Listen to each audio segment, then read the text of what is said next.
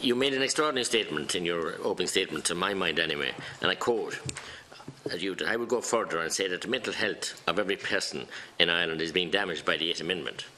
Is this a medical opinion, or have you carried out research examining this conjecture, which has assessed the mental health of every person in Ireland, or have you at least an inclusive representative group?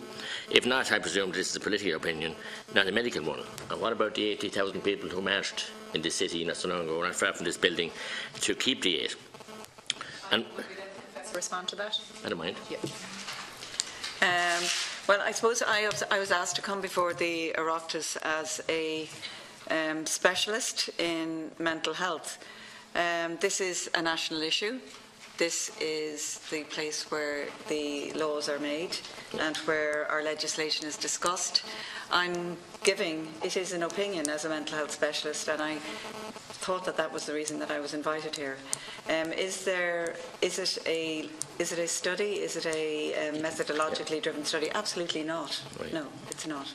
And a lot of what I've said here today is based on my own experience and based on contacts that I've had with people who've been in desperate situations, and I've made that very clear.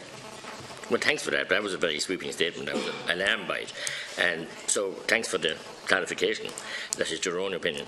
Would you outlaw genocide, where a woman may seek to abort her baby simply because the baby she's carrying is a girl? Sorry? I said, that's way outside of my remit. Probably not a question for a psychiatrist. It's perhaps one genocide. for another psychiatrist. I said that. Yeah. I can ask the questions I'm entitled to ask. Oh, of course, yeah. Thank you. I think she's indicated. And according to you, just to follow on from that, could I continue? No, sorry, we'll have Deputy McGrath without interruption. This is the usual banter that we get, and this is what the people outside are so annoyed. We can't ask our questions. I didn't interrupt anybody. Well, anybody. I'm Thank trying you, to, as Chair, I'm trying to protect you. But we could have this. We could have a small bit of decorum, please. And according to follow on to that question, according to a 2010 article in The Economist, this practice has led to a massively skewed sex ratio in China, India, Taiwan, Singapore and other countries. And also, if I could finish, the head of the British Pregnancy Advisory Service, BPAS, has said that it should be legalised in Britain, because women should be free to make that choice, even if the baby is being aborted simply because she is a girl. Do you agree with BPAS, or would you outlaw sex selection abortion? I think, Deputy McGrath, I've already made it clear that this is way outside of my area of expertise, and I feel uncomfortable that this question is even being put to me. And that's perfectly fine, Professor. So you comment. That's fine if you feel uncomfortable, but I am entitled to ask the questions. I mean, we had sweeping statements that everybody was affected by the Eighth Amendment, everybody's mental health.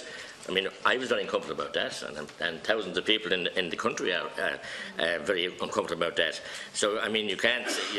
You also said that you don't represent your profession here today. It's a personal. Your views are personal. And all the questions. Well, could I ask you a question? No, I'm just saying. No, I'm not here. I meant to ask questions. Sorry. Could I get an answer from my question, please? Yeah, no, you can ask me a question anytime. She can answer with a formula. Yeah. Questions but she doesn't want to answer questions. Yeah. I mean, she might wish to clarify. We were to have Professor Casey here today, and very even a psychiatrist also. You didn't read in her record into the public, her letter. Deputy. But no, I'm making this point because I asked at the start, at the private session, to have it read into the record, on a public record, and it should have been, because she had elaborated many opposite views to what Professor Keane has done here. Deputy McGrath, I think it actually proves the point that it is a pity that she didn't attend. Till when?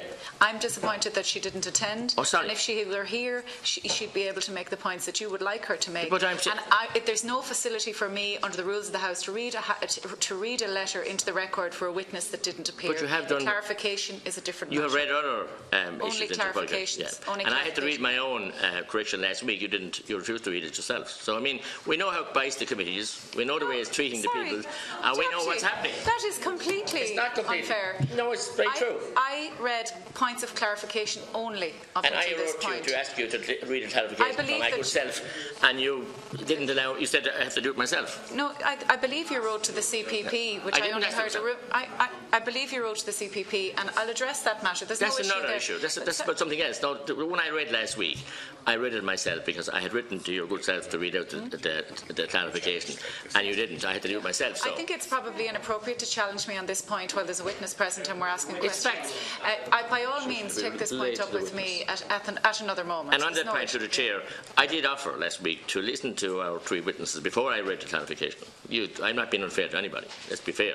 I'm just making the point that we've heard from Patricia Casey, very eminent psychiatrist, and she asked that her letter would be read into the public record here.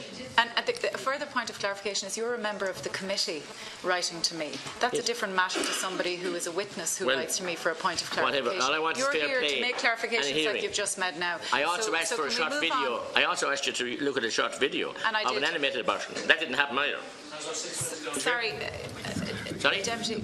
I was just asking Chair how that 6 minutes was going. Sorry. Well, do we need... we're not quite at 6 minutes. No, we need constant ignorant interruptions. Do we please? Excuse me, can we have order? From people who won't tell us where Jean McConville was murdered. Sorry. Or hidden and her family. Deputy. You talk so much about Limerick. That's what the double standards we're dealing with. Deputy. In this committee. That's the double standards we're dealing with from Sinn Féin. Who won't tell where a woman that was abducted with 12, 13 children. And then he talks about a home. He talks about a home in Limerick. Necessarily, but the office that Listen, thanks on panel. I am respected, Chair. Thank you. I'll move on to the next questioner, Deputy Rabbit, please. Yeah. Sorry, I was mesmerised. I'm telling you, I'm speechless. I want that remark withdrawn that I mesmerised anybody. I'm stating what I believe. My complete beliefs. So I want that check. I want that retracted. My counsel draws satisfaction. I want that retracted, please. Sorry. I'm entitled to come in and speak, or am I?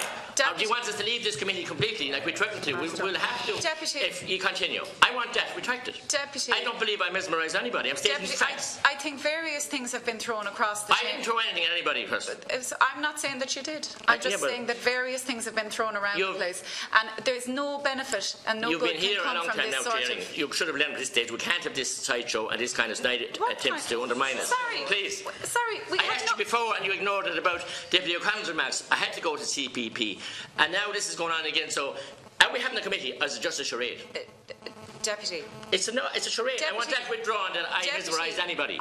I understand your frustration. But I want that withdrawn. You're in the the chair. Professor didn't attend today. I No, understand your that's not. I'm not frustration talking about that. I'm but talking these about are a statement. all wider issues. I'm talking about a statement that has been made by Deputy O'Brien that I mesmerised the committee.